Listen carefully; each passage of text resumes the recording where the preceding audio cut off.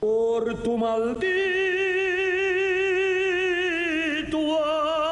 amor. Legendary Mexican singer Vicente Fernandez passed away this morning. In August, Fernandez had neck surgery after injuring his spine in a fall. The singer's social media accounts say he was on a ventilator in the ICU. His career spanned 5 decades and more than 100 albums. The singer, beloved as a living legend by his fans, who paid tribute outside the hospital where he died earlier today.